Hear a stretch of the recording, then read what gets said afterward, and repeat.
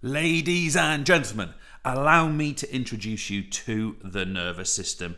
James, what are you talking about? Well, here it is, folks. This here is at least part of what we refer to as the nervous system. Now, I don't think you guys will be in any way surprised if I suggest to you that you are looking at an illustration of the brain. There it is. The old grey matter, although we got it in pink here, up the top, but the old, up in the Swede, up at the top. And we also, of course, have here the spinal cord. Now, I don't think that will surprise any of you. And what I want to quickly summarize here, there's a spinal cord right there. What I want to summarize is that these things together, these represent what we refer to as the central nervous system. The brain and the spinal cord, by definition, are the CNS, the central nervous system. But we, of course, have another part to the nervous system, and this is where we can start to get into the application and how this relates to sport, exercise, and health. We also have what is referred to now as the PNS. Now let me change colour here. This here is the PNS. Now I will write this one out for you because it's a little more detailed. This is the peripheral nervous system. And the peripheral nervous system, which I've matched up sort of colour-wise here with my sort of aqua green or whatever it's called, the peripheral nervous system here we can define in the following ways.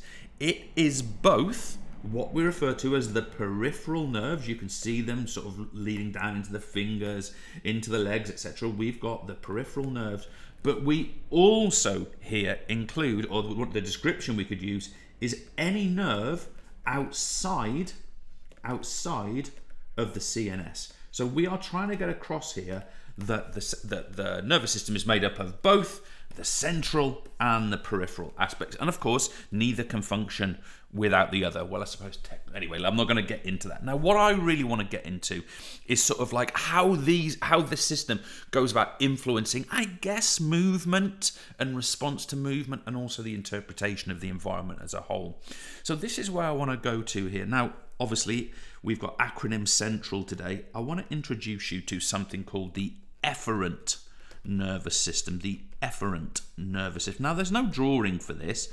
I'm going to talk you through it and see if we can get a really good understanding of what we mean by the efferent nervous system. First of all, its other name is the motor nervous system. Now you might be aware of the term motor in relation to kind of movement and contraction of muscle, etc., etc., and that's exactly why, because this system, it controls movement. Now, obviously, other parts of the nervous system are going to be involved in other processes of the body, but the efferent system controls movement. Therefore, it is directly related to muscle contraction. Now, we're going to look in some detail at how muscle contraction actually operates. We're going to look at sliding filament theory in other parts of this course. We're going to look at all kinds of factors. We're also going to look at control and things like open and closed loop control in our psychology course, for example. But we know that the efferent nervous system controls muscular contraction, and it is broken into two spheres.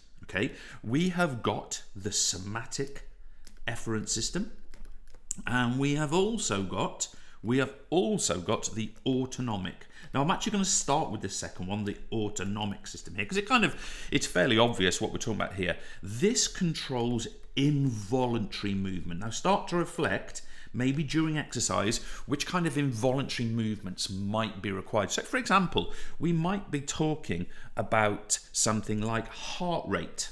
That is a muscular contraction in the heart that is completely involuntary, right? It increases when we begin to exercise. We go to the gym, we get on the treadmill, it goes up or down after we come off, or lower intensity, whatever. So heart rate as an example, but we've also got other examples. We've got things like vasoconstriction, and I won't write in here because I've run out of space, but also vasodilation of muscles. Now, vasoconstriction dilation is all about smooth muscles that surround things like blood vessels.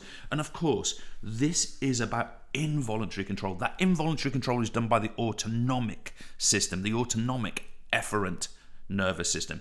But of course, as we've said already, we've also got our somatic system. So if this is about involuntary, what the somatic system does, of course, wrong red, whoops, it manages voluntary muscular contractions, okay? And that is why we're particularly interested in things like skeletal muscles.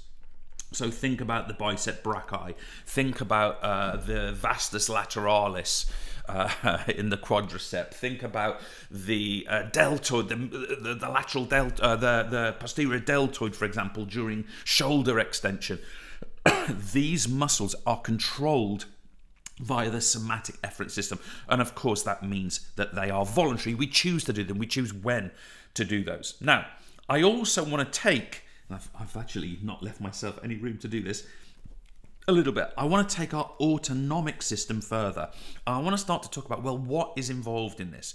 Well, first of all, the autonomic system is made up of what we call sympathetic, and I realize there's a lot of kind of breakdown here, but it involves sympathetic and what we call parasympathetic. Now remember, we are looking at, let me write this properly, sympathetic. We are talking here about involuntary control. We are talking about heart rate either increasing or decreasing, smooth muscles around blood vessels either constricting or dilating, increasing their tone, decreasing their tone. We're talking about respiratory muscles contracting harder or less so, and so on and so on. So what do these words sympathetic and parasympathetic actually refer to? Well, first of all, when we're talking about sympathetic, we are talking about the system that is active during threat. So threat can mean anything from our environment. By the way, exercising would be biologically considered a threat in this context. And what we're saying here is that the sympathetic system, it stimulates increase. So think about, for example, heart rate. Think about, for example, I'll just put it as BD for now. We'll relabel this as tidal volume later on. But breathing depth, for example, it stimulates an increase in these. Whereas the parasympathetic system does the opposite of this. It's all about rest conditions, bringing back. So what we're talking about here, this is going to be it stimulates decrease. And that decrease, if we use the same examples, could be decrease in our heart rate. It could be decrease in our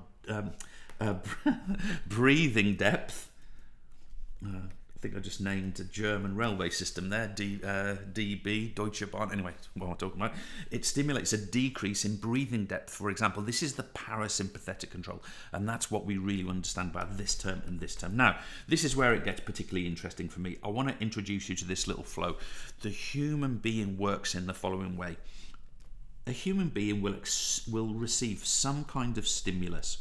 And that stimulus, by the way, folks, that is what we would call a change in the environment. Change in the environment. And that environment, it could be what's going on around you. Let's say a boxer sees a gloved hand coming towards their chest and they need to move and evade it, for example.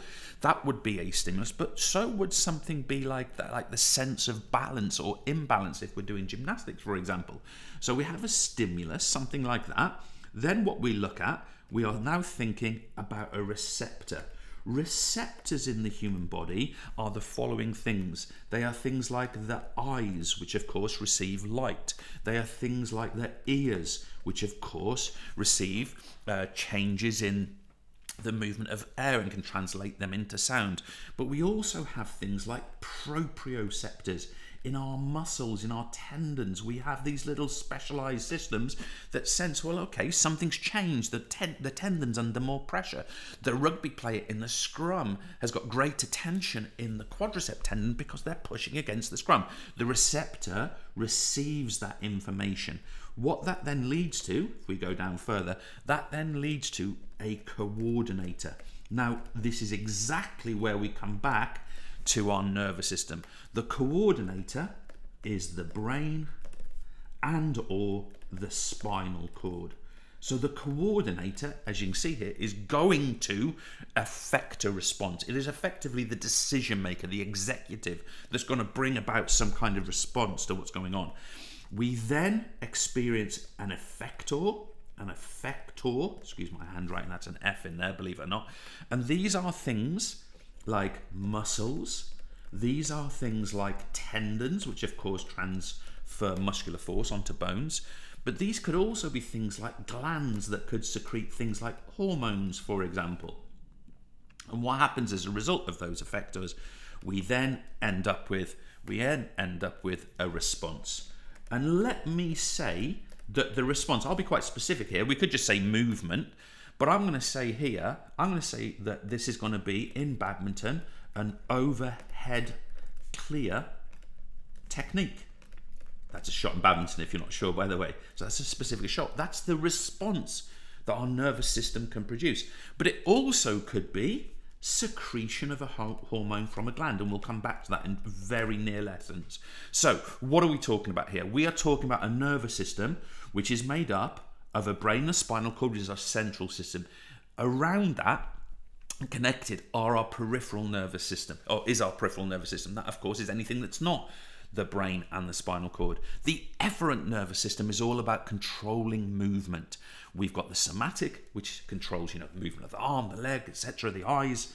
We've also got the autonomic, which is separate, which is involuntary control and separating sympathetic and parasympathetic.